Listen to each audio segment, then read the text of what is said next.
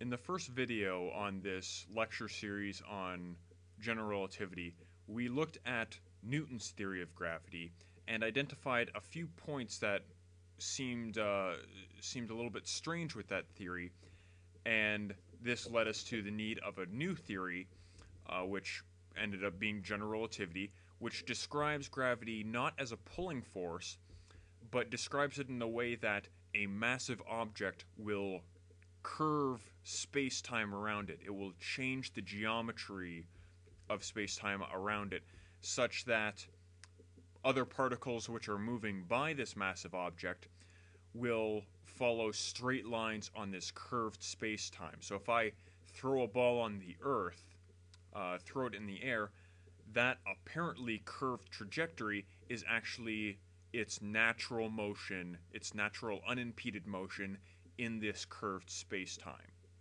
So we want to see if this new version of gravity matches up or improves on some of the issues that we noticed with Newton's theory of gravity.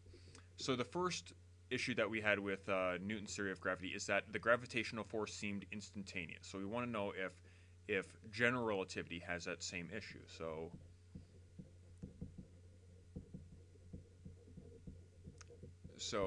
does the gravitational force send signals faster than light?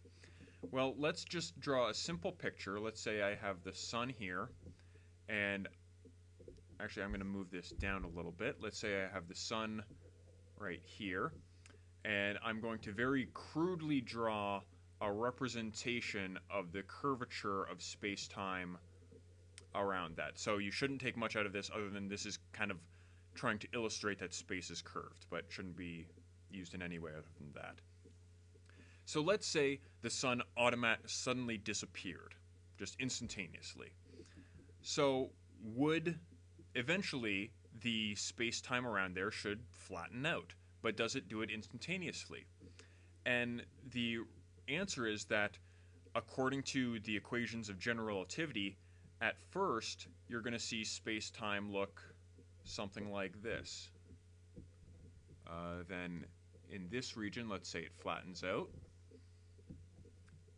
And then on the other side, we get the same curvature of space-time. So initially, just where the mass was is flattened out, but nothing outside of that range has been affected yet.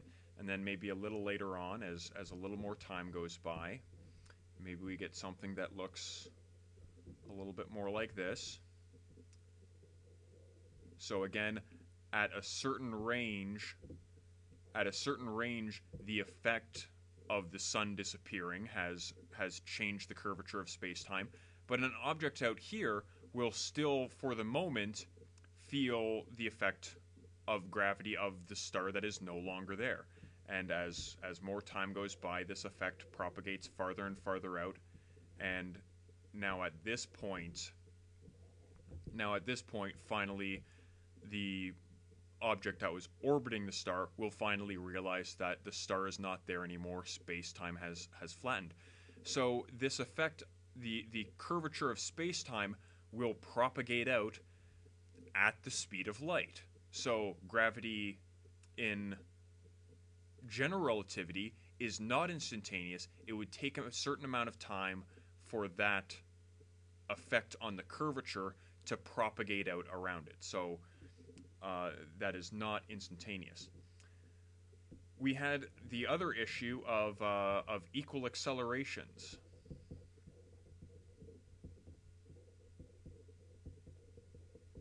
And in the Newtonian theory, these kind of two different versions of mass, your inertial mass and your gravitational mass, and the idea that those were exactly the same seemed like an amazing coincidence in the Newtonian framework. But in the relativity framework, let's say I have some curved space. So here's a representation of my curved space, and general relativity says that small particles, like relatively small particles, will follow straight lines on that curved space-time. So maybe some particle will move in this direction along that space. And even if the mass is different, it's still going to follow this same natural path. The path that it takes only depends on the curvature of the space-time that it's moving through. It doesn't depend on the mass of the particle. So different masses have appear to have the same accelerations in our frame of reference. So it kind of gives us a little bit more sensible idea of this equal acceleration idea. The next thing we talked about is the orbit of Mercury. So the orbit of Mercury, according to according to Newton, if I have the sun here, then the orbit that Mercury takes, if it's a slightly elliptical orbit, this is highly exaggerated, but if it's a slightly elliptical orbit, this orbit will close off on itself. But according to relativity, according to general relativity, if I have the sun here and I trace out the path of Mercury, and I'm going to try and do this as accurately as I can.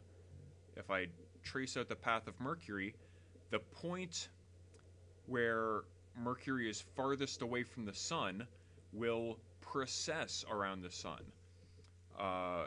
This point start where this is the direction where Mercury is farthest away, then this is the direction where Mercury is farthest away, and so on.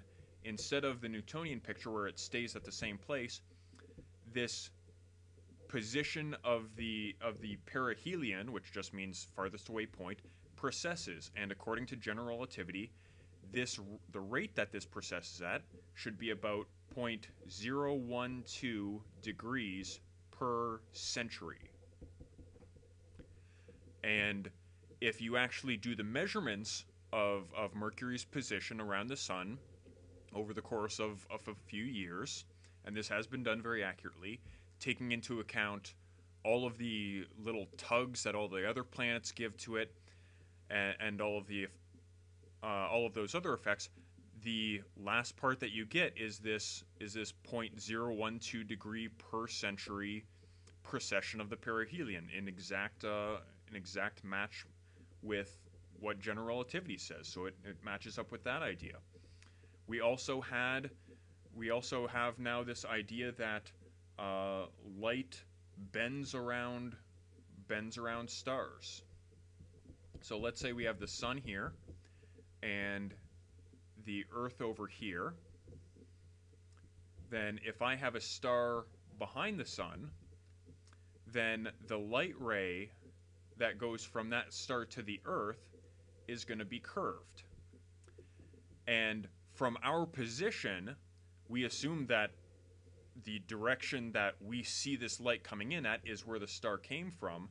So if we see it coming in this direction, we're going to assume that light came from a position over here. So the star, this is where the star appears to be coming from, and this is where the star actually is.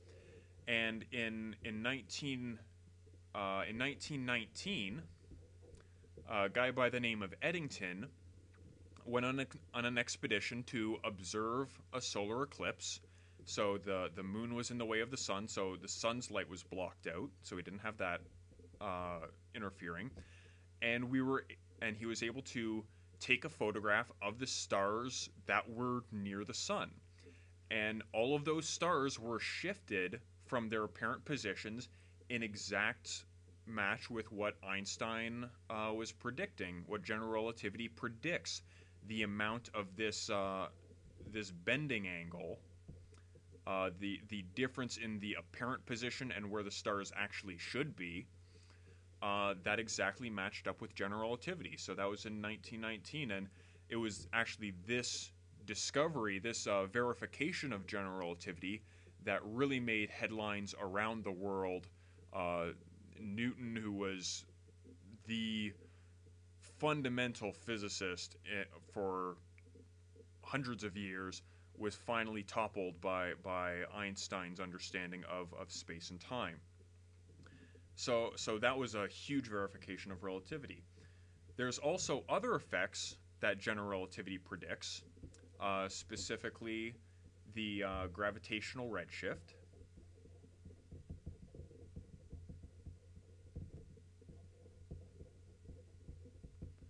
where if I have, let's say I have the Earth here, and I emit light that is, sorry, let me redo that, and I emit light that is blue, so has a short wavelength on the ground.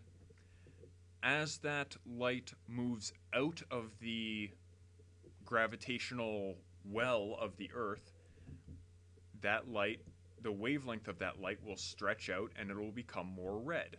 So the gravitational redshift. If it flies up out of the gravitational well, it will become more and more red to observers farther away.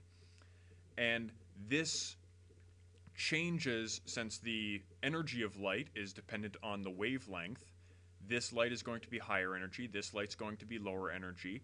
And the example that I gave in the issues with Newtonian gravity video, it kind of destroys that concept of a perpetual motion machine. That perpetual motion machine that I kind of described in that video.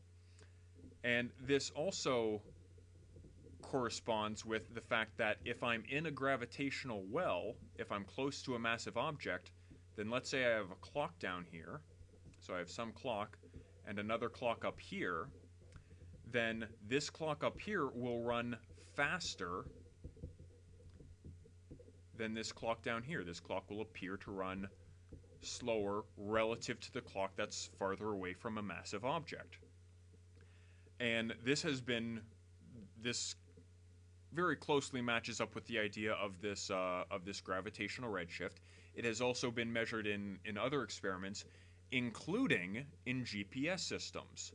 GPS satellites, which orbit around the Earth, in order to make those very precise position measurements, they require very accurate clocks in order to know where they are and know where you are on the ground.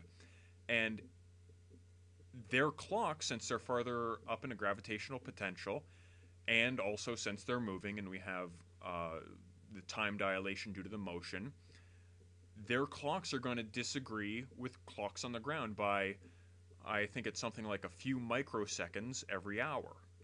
But even that small change over the course of a few days or a few weeks would be enough to severely deteriorate the accuracy of GPS systems. So whenever you turn on your GPS in the car, that depends on some of this time dilation due to gravity, which is predicted by general relativity and matches every experiment we've done. So these are some of the key observations that have verified a lot of these weird ideas that we have with general relativity, and actually shows that, again, these are real effects that we're trying to model here.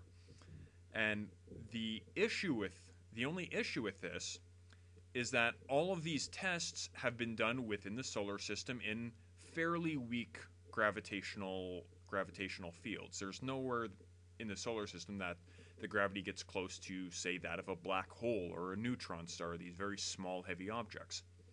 So in the next video, we're going to look at how do we really solve Einstein's equations, not in the math way, but kind of just conceptually, how do we solve them, and how do we look for what happens when we're in stranger situations in more intense gravitational fields. So we'll talk about that in the next video.